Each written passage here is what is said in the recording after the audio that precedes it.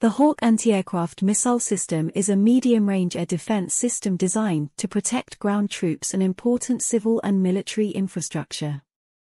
It is capable of detecting and hitting aircraft, cruise missiles, and even ballistic targets. This American complex already works as part of the armed forces of Ukraine and performs combat missions. Let's explore the history of the creation of this anti-aircraft missile complex. The beginning of the development of the Hawk complex began in the 50s of the last century and was the result of the joint work of the Raytheon and Northrop Grumman companies on the order of the United States Army.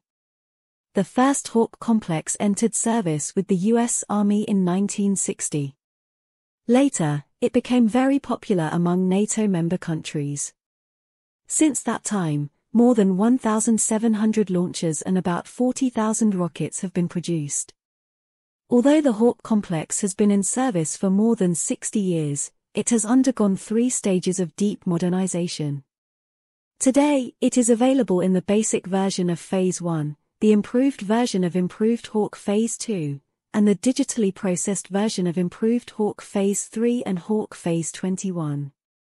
However, specific details about the anti-aircraft systems received by the Air Defense Forces of Ukraine and used in clashes with Russia remain classified for wartime security reasons. Spain undertook to transfer to Ukraine 12 launchers of the Hawk complex, 3 of which have the improved Hawk phase modification. The United States also analyzed and transferred a certain number of systems to Ukraine, including 2 fire platoons of the Hawk complex in February 2023.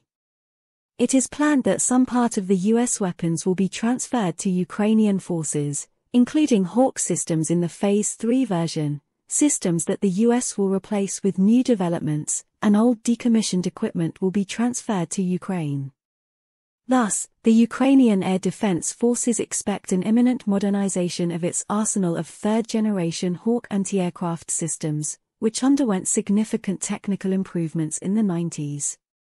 Innovations include digital aids, new radars, and a command post, increasing the effectiveness of these systems in today's environment. Усім дякую за перегляд. Коментуйте новини, ставте лайки, підписуйтесь на канал. Підтримуйте канал фінансово. Деталі в описі до відео. Все буде Україна!